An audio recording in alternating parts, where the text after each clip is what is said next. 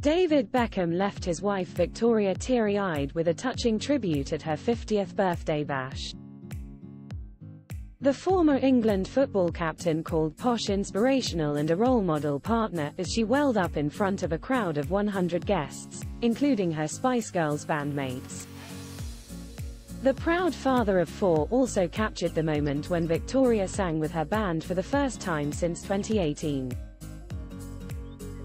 Their son Cruz, who recently embarked on a music career, performed their 1996 hit Mama at Oswald's in Mayfair. Despite nursing a broken foot, Victoria was one of the last to leave, carried out with a piggyback by David at 2:30 a.m. They were joined by their children Brooklyn, Cruz, and Harper in a waiting car.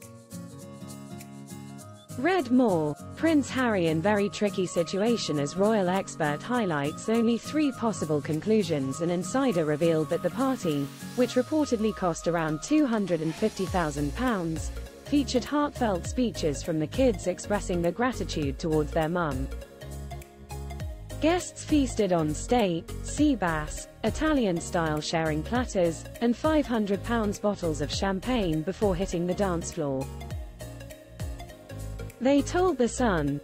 David told the party how Victoria's always been a huge inspiration to him. He talked of what an amazing role model she is and what an incredible mum she has been. The kids also did speeches. It was very informal, but they spoke of how grateful they are for everything she's done for them.